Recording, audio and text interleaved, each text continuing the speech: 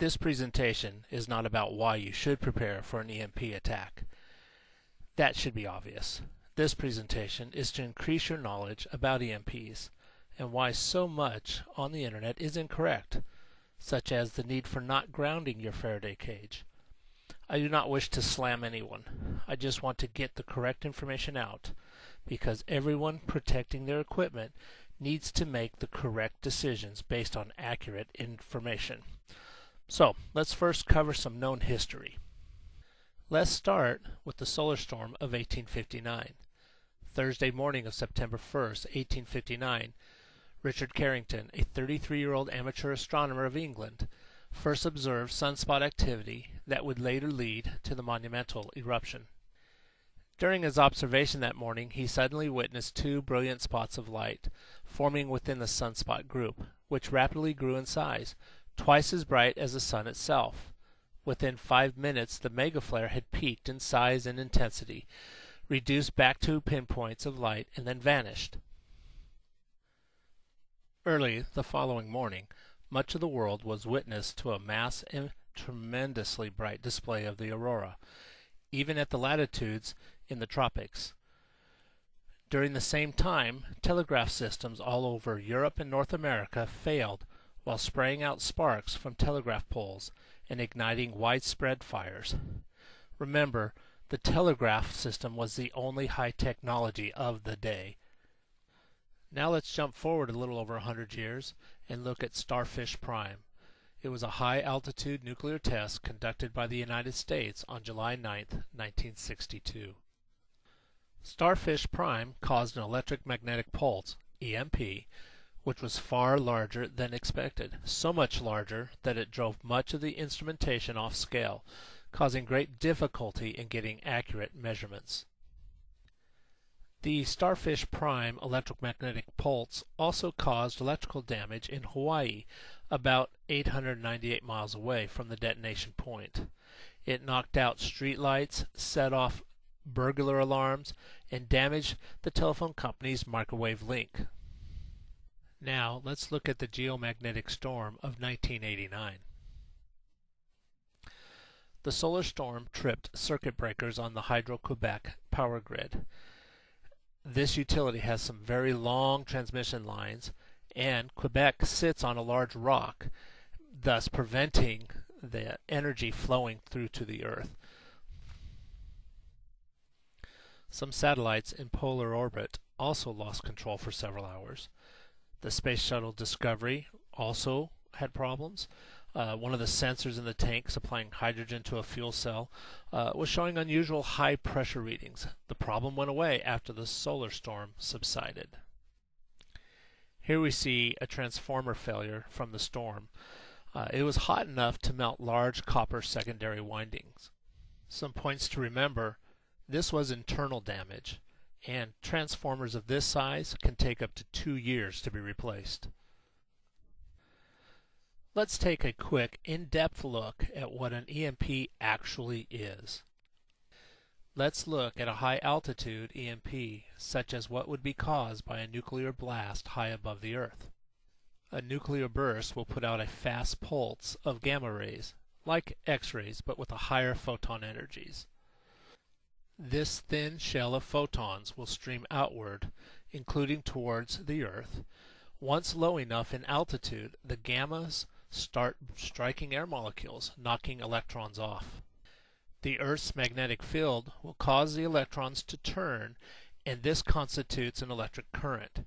This is what generates the EM signal. The altitude of the burst will determine how far-reaching the effect will be. The GZ is directly below the burst, but the source region, the red, is what we call the smile region, or what we typically see on demonstrations, that arch that has the largest effect. Then you have a tangent line, which also brings effect to those areas. When dealing with a high altitude EMP, we're dealing with the speed of light. Example, the E1 or early time occurs in 1 millisecond. This gives us good indication that we must be prepared before an event happens. This shows an approximate spectral representation of various high-level EM environments, including lightning. A high-altitude EMP dominates the middle from about 1 megahertz to several hundred megahertz. Normal environmental noise and radio stations are shown below at the bottom of the chart. You'll notice the high-altitude EMP is the blue line.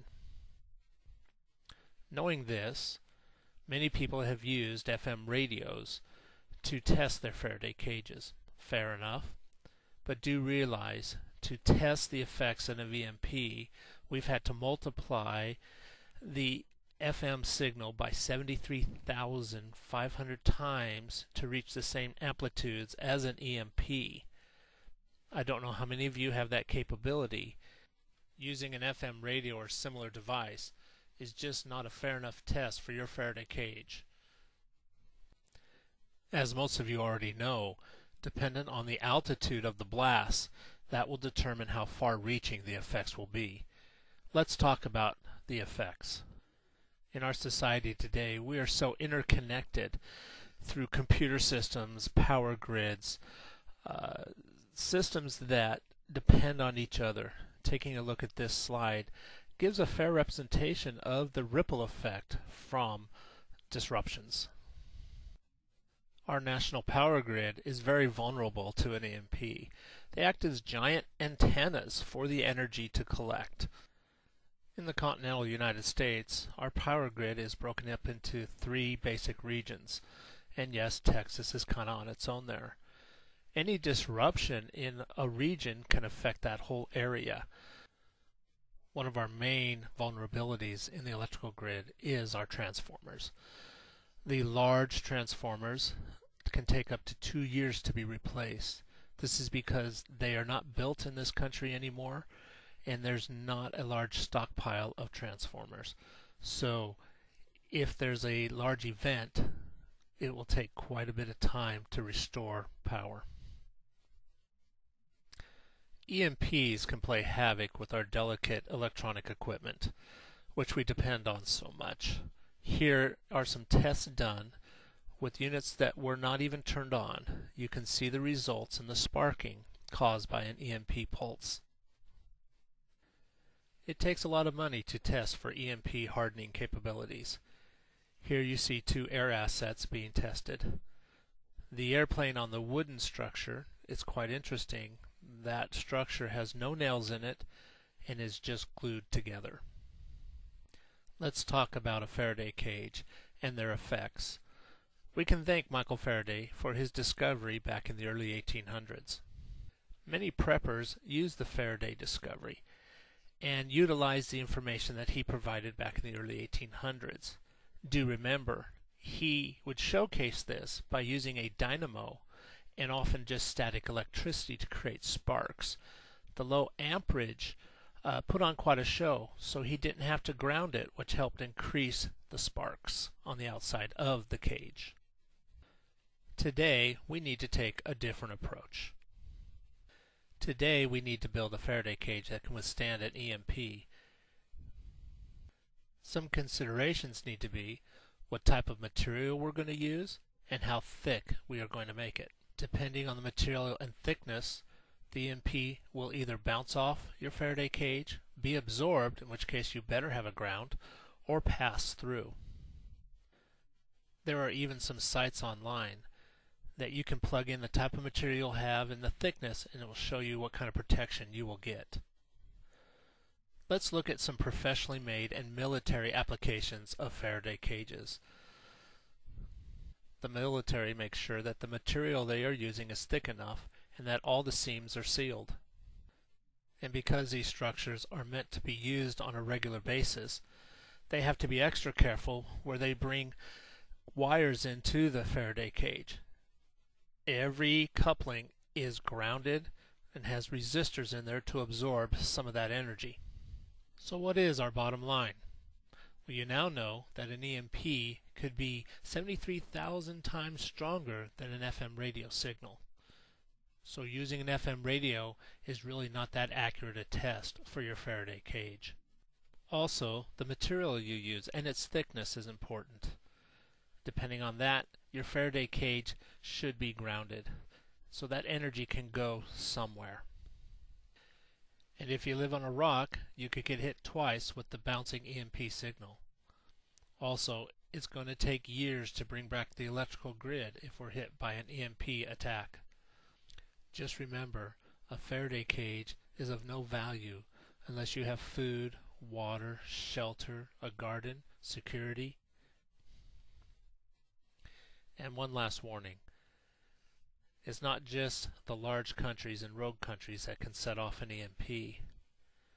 An EMP can be set off at the street level.